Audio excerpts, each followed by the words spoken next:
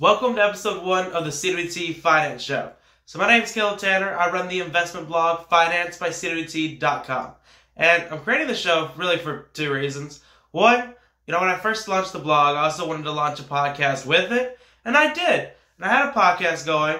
And basically on my podcast distributor, I logged in through the Twitter account that I own for Finance by CWT. And that's what I used to create the podcast. And then that, podcast distribution service, there's no way to log in with Twitter anymore. So I actually have no idea where the podcast even is. So now we're doing a YouTube show. So there's that. And also, obviously I want to increase the traffic to my blog. So this podcast, I guess, was sponsored by, the financebycwt.com blog. Basically what I want you to do, follow Finance by CWT on, I don't care if it's Instagram, the Facebook page, Twitter. Follow it on something. And then when you do, you get notified every time I make a blog post, and then read the blog. That's full sponsor. That's the purpose.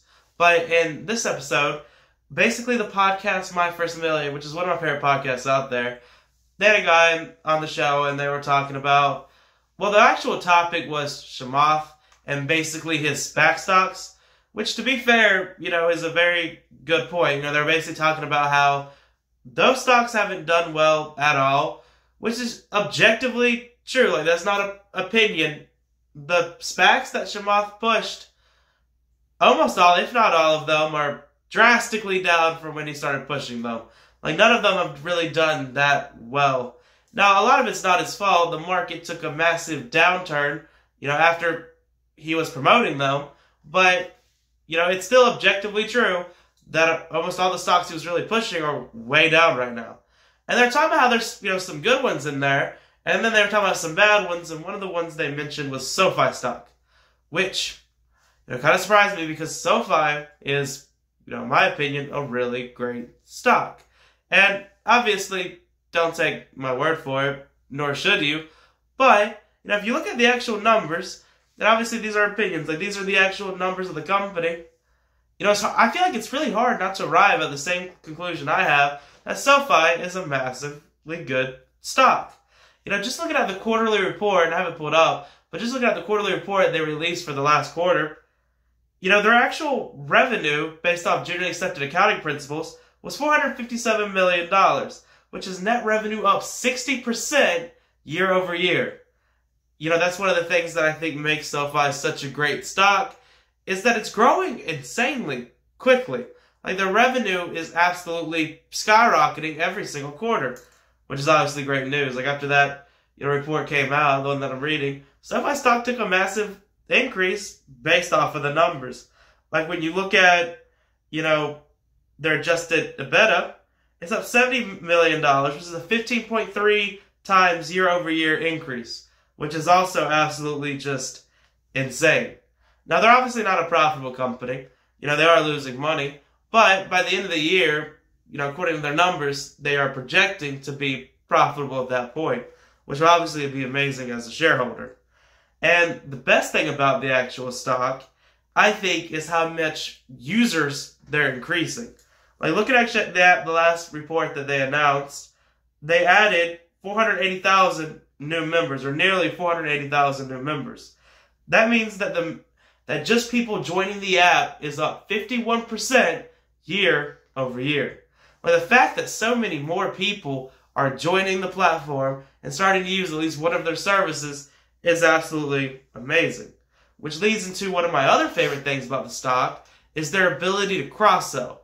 And I'm making this scenario up, let's say somebody joins SoFi for their investing app. They're looking for an app that they can invest in the stocks with. They look at SoFi and they join it for that. Well, then they start seeing, the credit card on there, so maybe they get the credit card. And then they start getting promoted for the bank account. So maybe they open a bank account with SoFi. And then they see the loan. So when they need a loan later, they go get a loan from SoFi. And suddenly, while they download it for an investing app, they're using SoFi for every single thing that they have. And we see that with the company.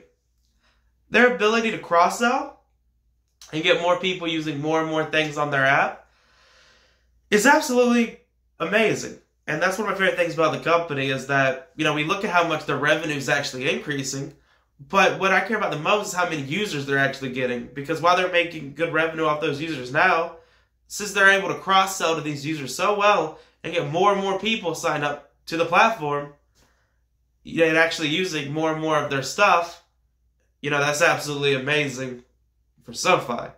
And it's actually amazing for the company as well. But when you look at how much the company is actually growing, one thing that's really cool is that the management team at SoFi obviously believes the stock is undervalued as well. Their CEO is still buying, great amount of shares all the time. Even with the bank crisis that's been happening, SoFi stock took a fall as well since they offer banking on the platform.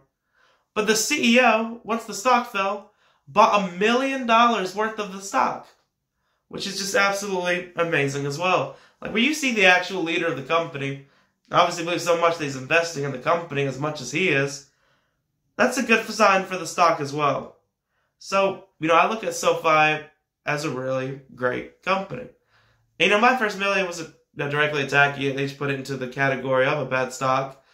But, I don't know, I think the fact that SoFi is a great company, which it looks like a really bright future, is just objectively true.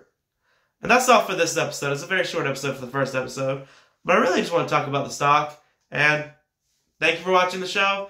Follow Finance by CWT on either Instagram or Twitter or Facebook. And thank you for watching the show.